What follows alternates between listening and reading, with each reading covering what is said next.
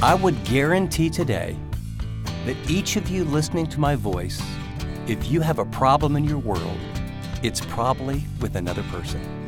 You know, relationships are the greatest and the worst things in life. And when they're not working, nothing else seems to matter.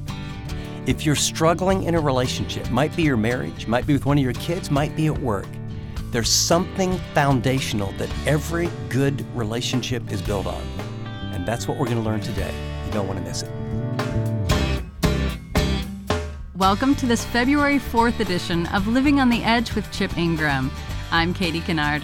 I'm glad you've joined us because we're talking about relationships. We've all got them, and some are going great, and others not so much. Well, Chip's going to help us see what's behind why relationships work and why they don't. And then he's going to help us get on the solution side of doing what we can do to make them better. If you have a Bible, open to Proverbs chapter 9, and let's join Chip for his message, It All Begins with God. I have a strong sense that as I talk with people and what's going on, that we need to give people some very practical ways in terms of relationships. And so these are the things that have most impacted me. These have been the principles that have helped me build relationships with friends. And over years, I came from a dysfunctional family. My wife did, and probably all of you did too. It's just how much, right? It's fallen world. But both of our dads were alcoholics, and if you know anything about how all that works, it creates systems that are pretty unhealthy. And so Teresa and I have had to work very hard at getting our mind renewed and saying, God, we have deep imprints about how families work, and what we actually know is how they don't work. And we need to learn your way. And so that's been a lifelong journey. So what I'm going to share, I'm not going to say is any way from Mount Sinai. I'll give you the biblical principles. But what I will say is these have been the most important principles that have helped me build friendships where it's heart to heart, you're connected, they're honest, and it's real. And by God's grace, have 4 kids that grew up and love God and still like to be around us. And as parents, you know, that's sort of what you dream about, and you kind of wonder sometimes if that'll ever happen. And so principle number 1 may sound so simple, but maybe it's from my background, is principle number 1, it all begins with God. It all begins with God. There are lots of voices that will tell you how to do relationships. I mean, you can turn on the TV and there's a zillion talk shows and amazing interviews. You came from a family background. Some of you came from amazing Christian homes. Some of you, like me, didn't come to Christ until you were an adult. You know, every movie that you have seen unconsciously has told you this is how to be a parent, this is how to attract the opposite sex. So you've got books, you've got movies, and then now, I mean, if you have a question about anything, right, what do? Google. I mean, you can Google anything, you know, so you just get on there and you Google, and well, this is what you do, and the experts, and guess what I'd say is the most important principle in my life has been, it all begins with God. God has lots of truth through lots of experts. I'm glad for all the disciplines of social research and psychology and people's experiences and great talk show hosts, but I got news for you. God created me, God created you, and God created relationships.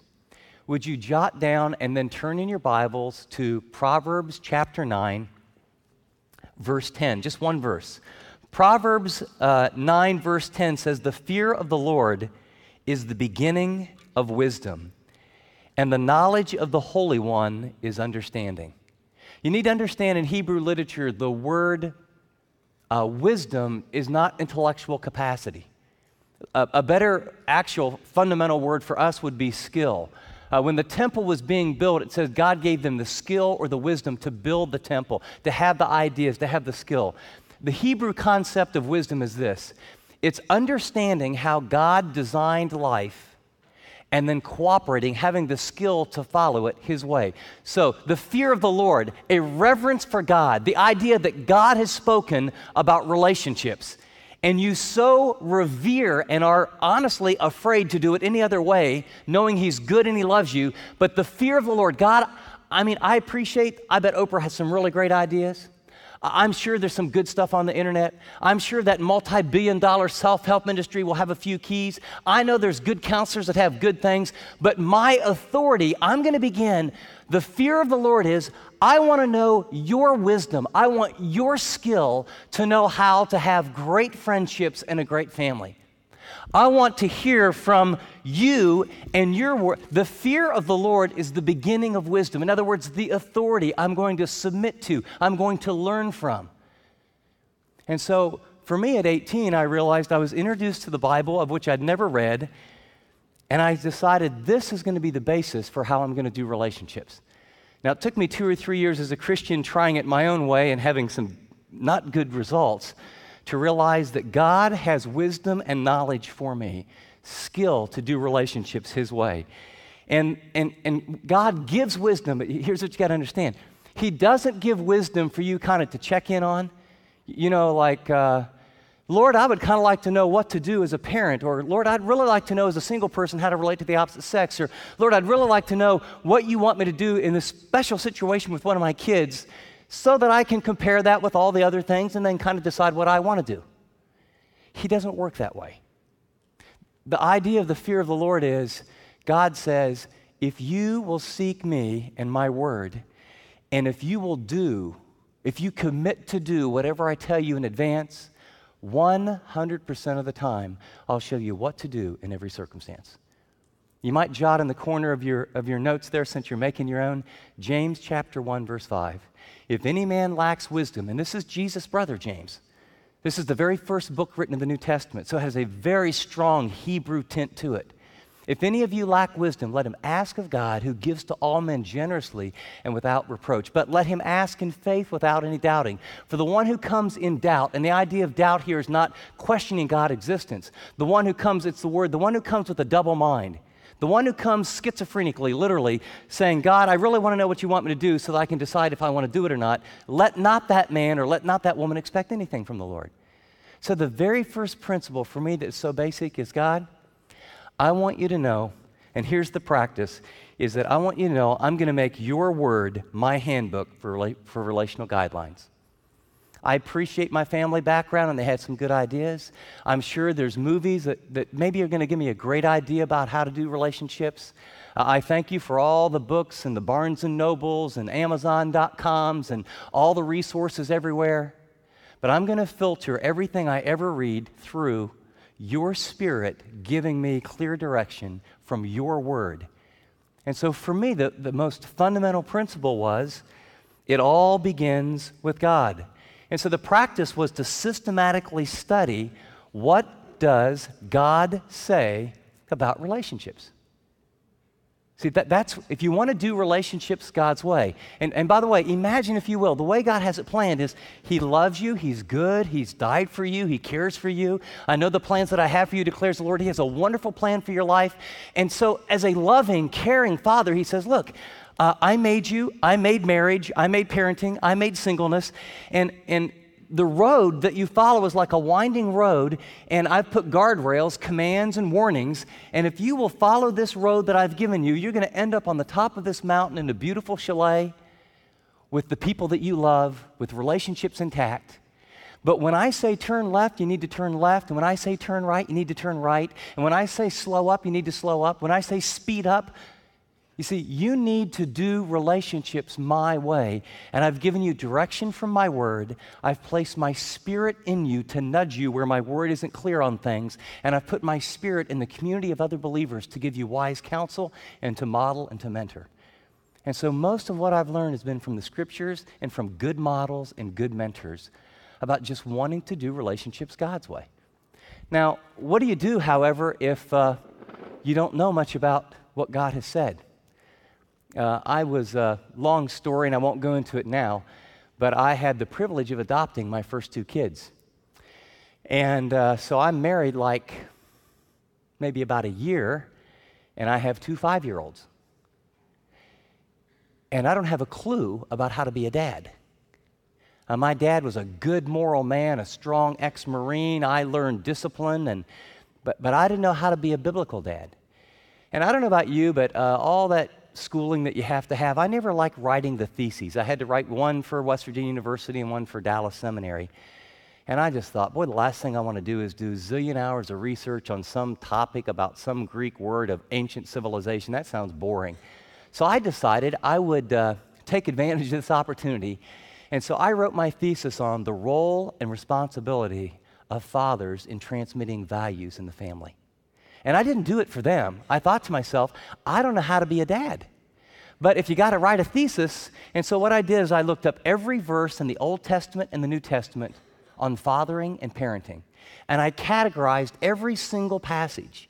And then for my psych background, I did empirical research about fathers and sociology and psychology to find out, why people became juvenile delinquents. And I took all the Bible said and all the sociological research, and I put it together, and I came out with some basic principles about what makes fathers effective in transmitting values in the family.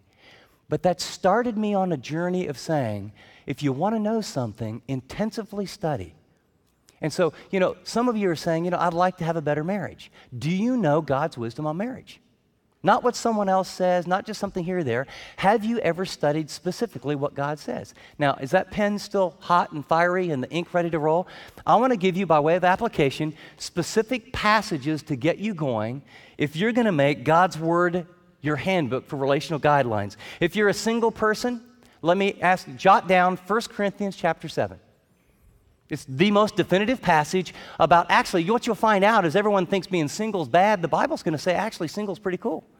And instead of being incomplete and you don't have anything to offer, you have some great advantages. If you're a married person, let me suggest Ephesians chapter 5.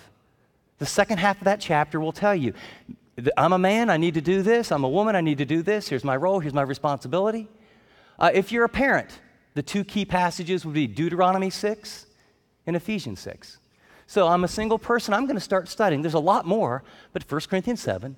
If I'm married, I'm going to look at Ephesians 5. If I'm a parent, I'm going to look at the first part of Ephesians 6 and Deuteronomy chapter 6. And then if I'm unequally yoked, what if I'm married to someone that either is an unbeliever or, they said they're a believer, but they have no interest in the things of God?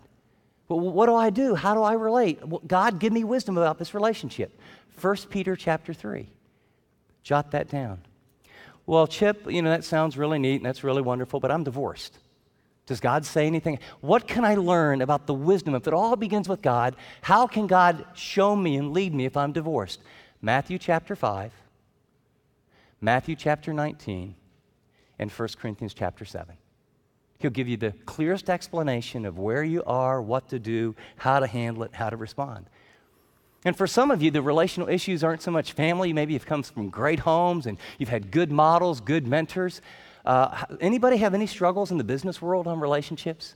What do you do? When should you take a loan? When not to take a loan? Who should you hire? How do you deal with employees? How do you deal with bosses? If you want good quality business relationships, just jot down the book of Proverbs. Multiple times. The book of Proverbs is about wisdom.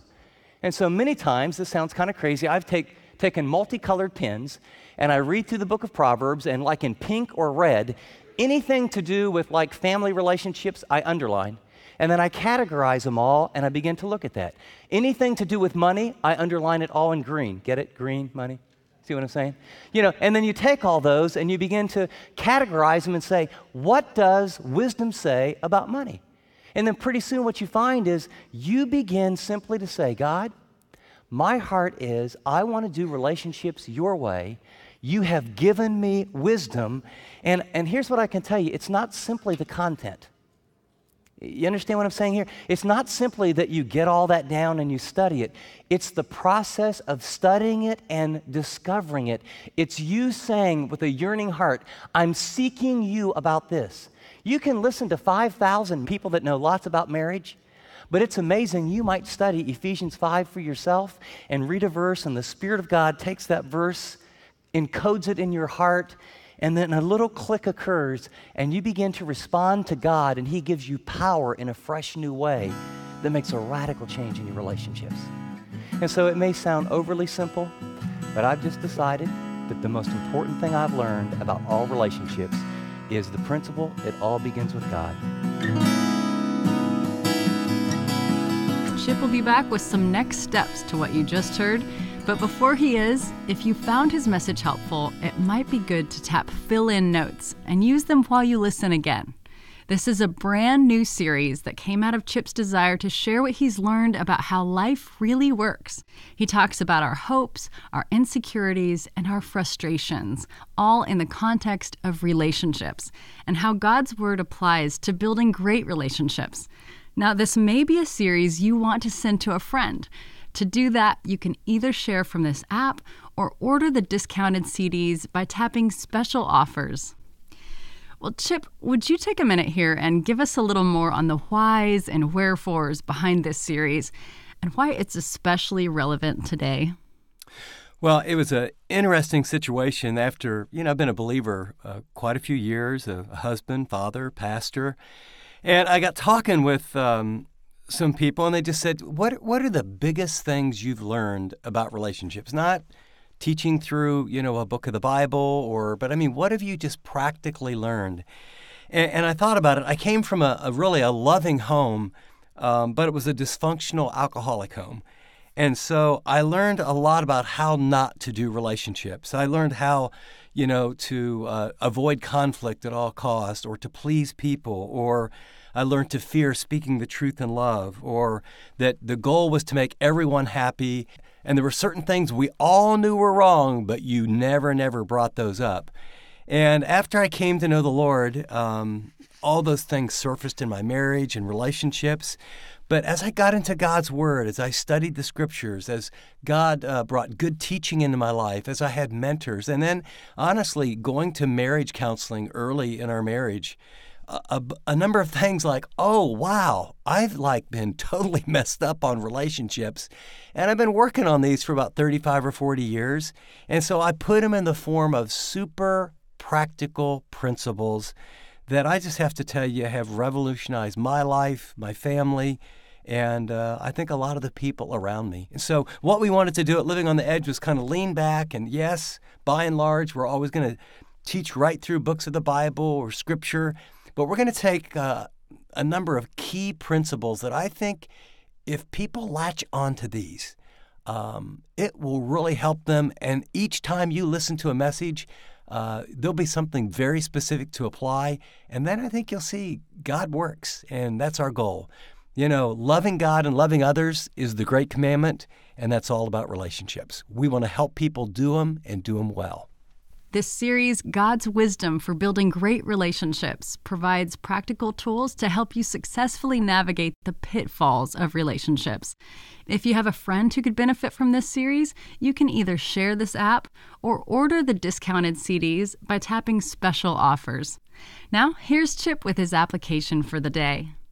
As we close today's program, we covered a lot of material and very, very important material. So let's pause for a moment. I want you to lean back if you're on the treadmill or driving in the car. Number one, I want you to remember what I read out of Proverbs chapter 9. The fear of the Lord is the beginning of wisdom. In other words, God has a way. He has a way for all of life to work, and He has a way for relationships to work. But it begins with a genuine, clear, accurate knowledge of Him. And so one of the things you need to kind of think about today is, how am I doing relationships? And am I willing in my heart of hearts to say, if God designed me, if He made people, if there is a way that make relationships work, am I willing to follow that? Because if you're not, what I can tell you is, you're just going to keep repeating the same kind of things with different people. The names change. There's conflict. And at the heart of all that is what we don't realize is that the way God wants relationships to work, where your interaction is built on respect and kindness and patience and truthfulness and faithfulness, and where you're willing to sacrifice and where there's genuine generosity. The fact of the matter is, God wants us to treat other people the way we want to be treated. We can't do that in our own power. And so that's why the title of this, It All Begins with God, I wasn't trying to be funny. I wasn't trying to be cute. What I want you to know, you want a great marriage? You want a great friendship? You want to have that connection with your kids where they grow up and you're really friends and they respect you? I'm just telling you, you can either do it your way and through pop psychology and try hard and blame and manipulate and shift and struggle, or you can say, there's been a manual written by the creator of relationships, and he wants to teach me. I need to get into his word. I need to be around people that are committed to these kind of relationships. Are you ready for this? I need to go to a local church that teaches his word. I need to have friendships, and I need to be in a small group with real community where I can learn, because you left to yourself and me left to myself. I'll be patient on my terms. I'll think I'm generous when I'm doing it for ulterior motives. It all begins with God, and as you begin to experience the way he relates to you and out of his word and the community of God's people, I am telling you, you can revolutionize your relationships. But it starts with honestly saying, I'm going to commit my way to live my life and do relationships his way. And you know what? We all need to learn how to do that. And so let me just pause. This is big. Father, I pray right now, every person hearing my voice, would you bring to mind the relationship that matters most to them? And would you give them grace to begin to think how to give instead of take? Lord, how to receive rather than blame. And Lord, how to begin to be a follower of Jesus that says, Lord, teach me to do relationships your way. And I ask this in Jesus' name. Amen. Just before we wrap it up, have you ever been listening and thought to yourself, you know, Chip, I wish we were visiting over a cup of coffee, because I would love to ask you about, and I'm sure you can fill in the blank. Well, your opportunity's here. On Friday, Chip's going to be in studio to answer your questions about relationships. Through the month of February, his teaching's all about relationships, what God has to say about how to build great relationships and how to build a healthy family in a modern world. So every Friday, we're pausing to give Chip a chance to answer your questions about relationships.